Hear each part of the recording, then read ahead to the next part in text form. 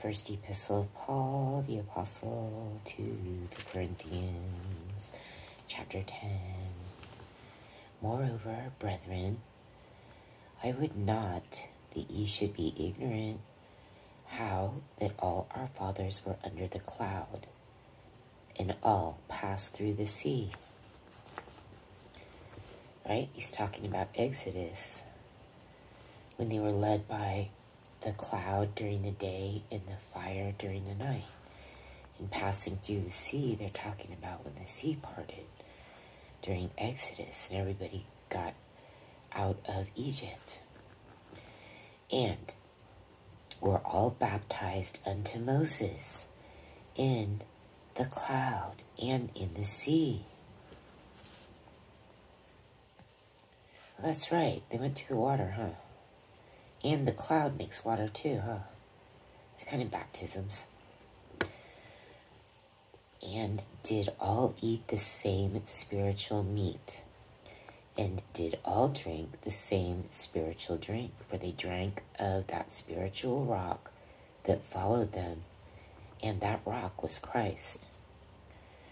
So remember that rock. They're not bringing it up, but he is in a way just by bringing it up. Remember that rock that he struck? And isn't this part of the reason it's not just the murder that he did in Egypt when his fellow, well, they're not his fellow, it was his religion, but I don't know if he really knew it at that point when the Hebrews were getting beat by the slave masters, but he kind of just knew it in his soul. Maybe he already knew it. He was starting to figure it out. I think he knew it. He may have known it at this point. But the other crime they say he committed is when he struck this rock in anger. Like, can you believe that he cannot see the promised land because he struck a rock in anger? But that's the case. So he's talking about Moses, big time. The clouds, right, that would follow the people in their tents and tell them where to go. And the fire at night. But they were talking about water. So the clouds and passing through the sea, and then the rock of where the water flowed out, right? Where Moses got in trouble because he was upset at God a little bit, or the people. They were just bothering him all the time, right? You're like, why do we, like, they're getting fed every day, right? It's like manna from heaven.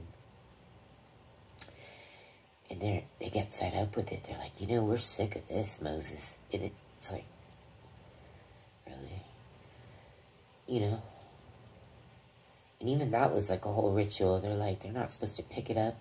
They're only supposed to pick up a certain amount or something for a certain time when that was occurring, and not pick up too much. There's some rule about the manna. I forget what it is, but it was some rule about it.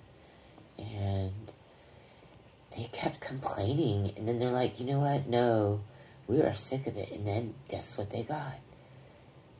Pigeons. Or squab, right? What are those other things called? Yeah, they got sent meat. They got sent pigeons. So they were always complaining. And I feel bad for Moses, because even when he struck this rock, I don't think he was mad at God. Well, if he was, it was for dealing with these people, right? That are just, that's how we are. We just want more. It's never good enough, right? Okay. That's the flesh.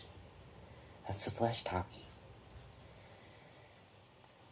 But with many of them, God was not well pleased, for they were overthrown in the wilderness. Now, these things were our examples, to the intent we should not lust after evil things, as they also lusted. Well, okay, he's taking it back to Moses, but there's a lot of kings in there. Things like Jezebel and her daughter, who was worse, and a lot of other people that did a lot of evil things. But he's taking it back. Neither be ye idolaters, as were some of them. As it is written, the people sat down to eat and drink and rose up to play. Neither let us commit fornication, as some of them committed, and fell in one day 23,000. He must be talking about Sodom and Gomorrah, right? 23,000. We can look that up. Sodom and Gomorrah, question mark. Neither let us tempt Christ, as some of them also tempted, and were destroyed of serpents. Neither murmur ye, as some of them also murmured, and were destroyed of the destroyer. Remember this, kids? Who is that guy? He was bald. What was it? It wasn't Malachi. It was... Who was it? It may have been. But there were kids, and they made fun of him for being bald, and then they all, like, got eaten by a bear. Or they all, like, died on the spot, right? That's, like, murmuring.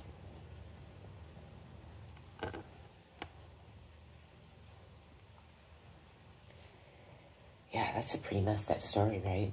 You wonder how old they were, but they must have been the age of consent. And it's showing God's pretty serious about that. Yeah, they were just making fun of him being bald, and they got struck dead. So, that's talking about, and were destroyed of the destroyer. Now, all these things happen unto them for ensamples, and they are written for our admonition, upon whom the ends of the world are come. Wherefore let him that thinketh he standeth take heed, lest he fall. There hath no temptation taken you, but such as is common to man. Right? That's good to know. Common. But God is faithful, who will not suffer you to be tempted above that ye are able, but will with the temptation also make a way to escape, that ye may be able to bear it. Wherefore, my dearly beloved, flee from idolatry. I speak as to wise men, judge ye what I say. The cup of blessing which we bless, is it not the communion of the blood of Christ? The bread which we break, is it not the communion of the body of Christ? For we being many are one bread and one body, for we are all partakers of that one bread. Behold, Israel after the flesh. Are not they which eat of the sacrifices partakers of the altar? What say I then? That the idol is anything, or that which is offered in sacrifice to idols is anything? But I say that the things which the Gentiles sacrifice, they sacrifice to devils, and not to God. And I would not that ye should have fellowship with devils. Ye cannot drink the cup of the Lord and the cup of devils. You see that? There we go. That's a good one, he says. That's one we can use every day, right? I use that in two ways. You say you have to, if you are not filled with the Holy Spirit, right? You know what else will be filling you up, you see? Also, Jesus is not your bride, and then you have another boyfriend, right? You're not Jesus' bride and Satan's, hussy, like that one. Here it is, right? So basically you can't serve two masters, right? You cannot drink the cup of the Lord and the cup of devils. You cannot be partakers of the Lord's table and of the table of devils. Okay. Do we provoke the Lord to jealousy? Are we stronger than he? All things are lawful for me, but all things are not expedient. All things are lawful for me, but all things edify not. Let no man seek his own, but every man another's wealth. Whatsoever is sold in the shambles, that eat, asking no question for conscience sake. For the earth is the Lord's, and the fullness thereof. If any of them that believe not bid you to a feast, and ye be disposed to go, whatsoever is set before you eat, asking no question for conscience sake. Yeah, right.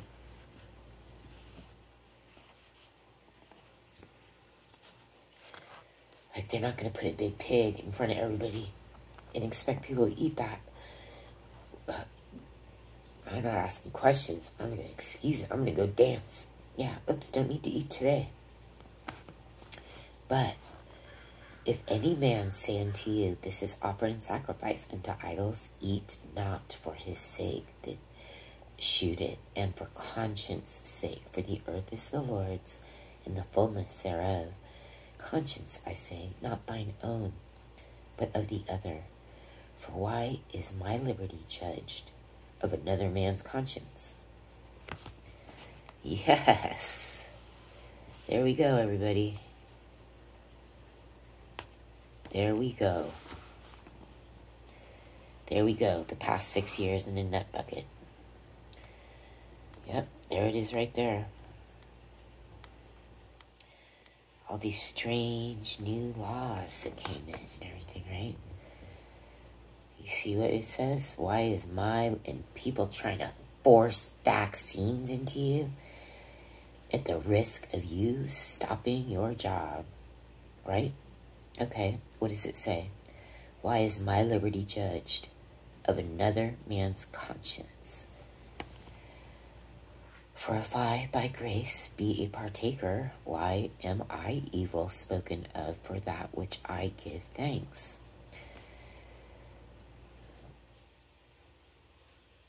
This is just ridiculous. I don't know about that one, because by not stating that there are certain, you need to do the 10 Commandments, God's, Jesus's, whoever Paul wants to call the 10 Commandments, right? The commandments that Jesus followed, right? There are no other 10 Commandments. So it's like, if you wouldn't mind throwing in some ordinances or some, they're called laws, ordinances, and something. There's like 2 more, right?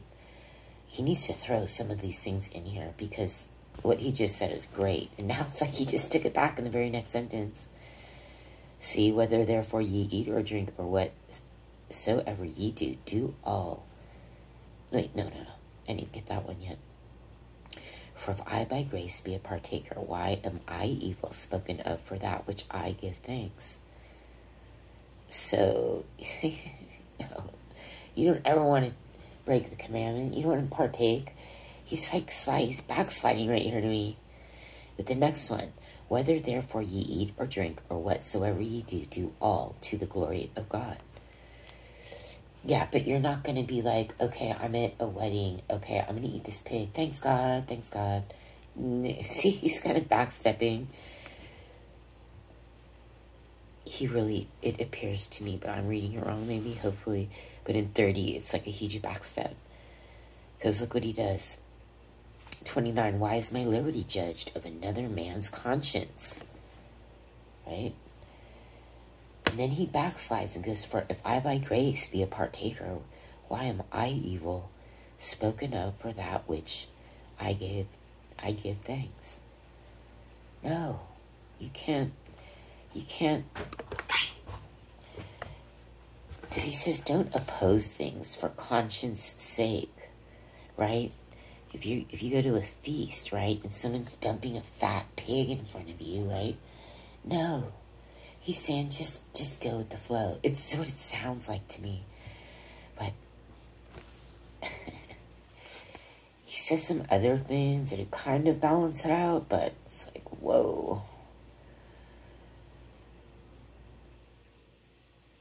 Do all to the glory of God. Okay, but you're not, it's not to say you're going to be like, okay, I'm at a feast. Okay, it's my opportunity to eat the pig. All I have to do is, I'm not doing it on my own, but, Paul said, don't cause a scene. Do what other people do. No. No, no, no. I don't know about this guy. I don't know. I cannot be the only one. Okay. Give none offense. I don't care. Look, he seems to care a lot about offending other people. He does. More than God. It's a fine line, you know what I mean?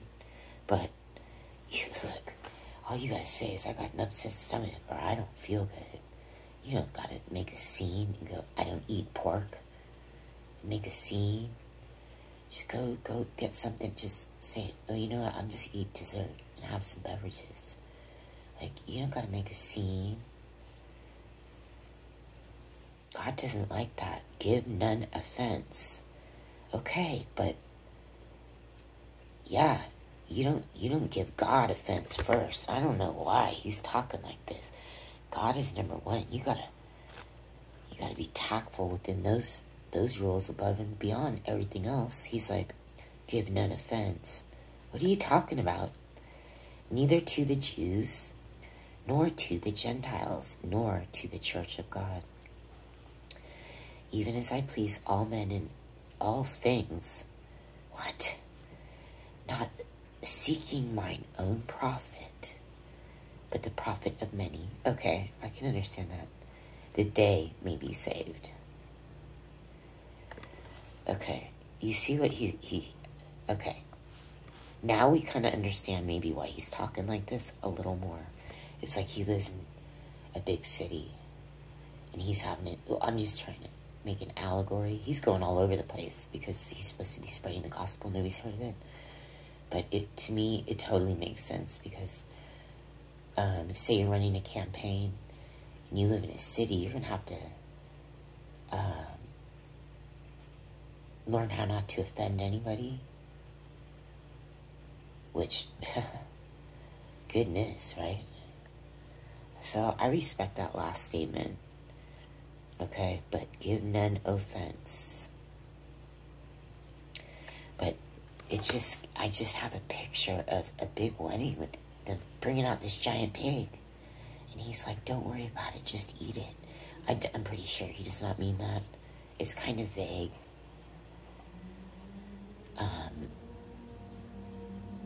But we're just going to have to err on the side of faith right now. Because he's writing like 5 more books. And I'm not going to become argumentative because I don't understand. So I'm just trying to pick out the parts that I kind of think are great.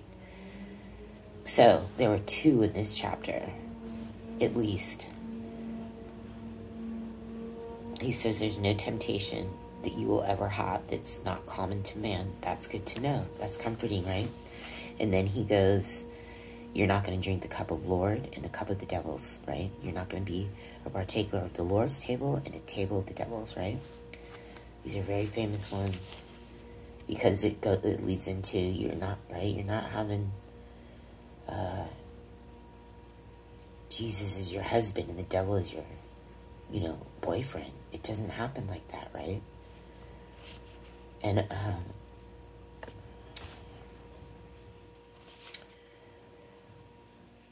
it really does not happen like that. And then this one I like a lot. He's talking about, even as I please all men in all things, not seeking mine own profit. Okay.